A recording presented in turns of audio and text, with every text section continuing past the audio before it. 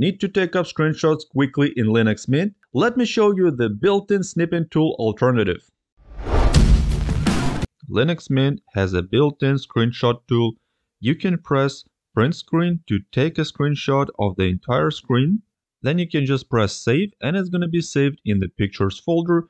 If you would like to change it somewhere else, you can also choose wherever you want to save it. After that, press save.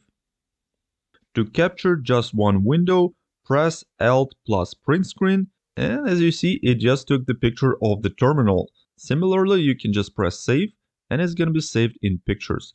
Let's check it out.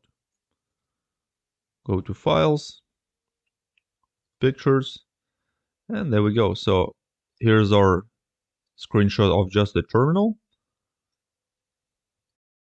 And here's a screenshot of the whole screen. Or if you want to snip a specific area, just press Shift plus print screen, then drag and select the part that you want, then press save.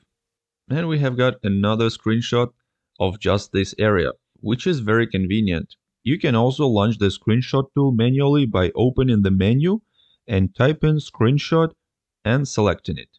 From here, you can save the screenshot or copy it directly to your clipboard for instant use.